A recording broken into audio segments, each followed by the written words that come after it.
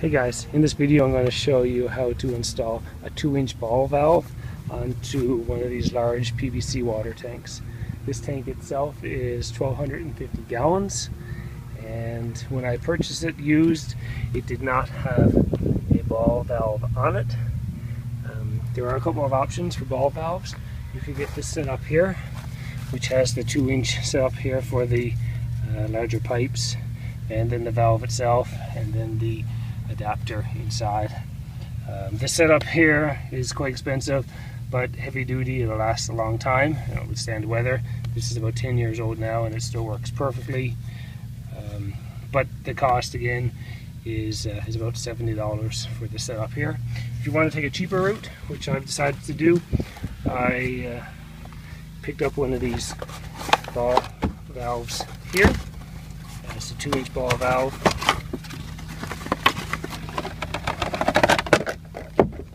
They still work very well. They last a long time, and then of course the adapter to get it together.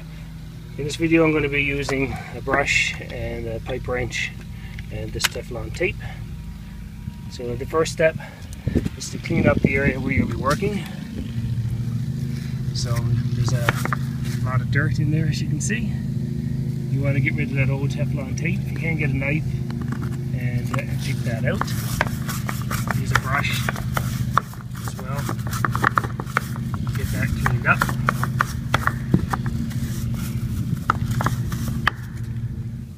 So now that that area is cleaned up, I just like to dry fit everything first.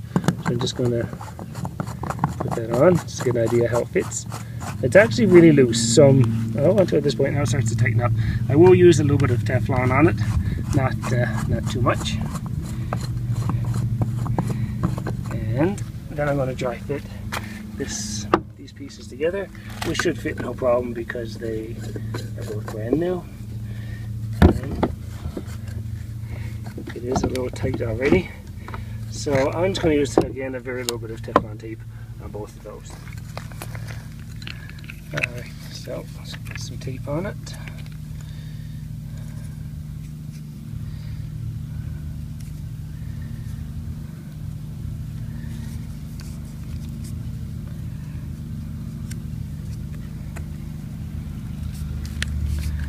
Go around twice, and that's good. Okay, and then now I'm just going to put that into there.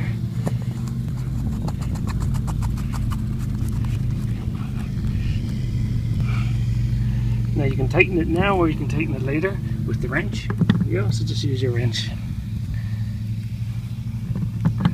Tighten it. Try not to damage the plastic. It's quite easy. So just give that several turns until it's good and tight. There you go. So I'm satisfied with that.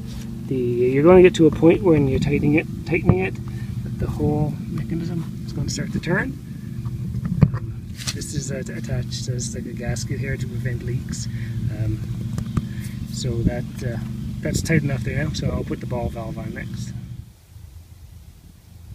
Okay, so I just put a little bit of Teflon on, and now I'm just going to put the valve on.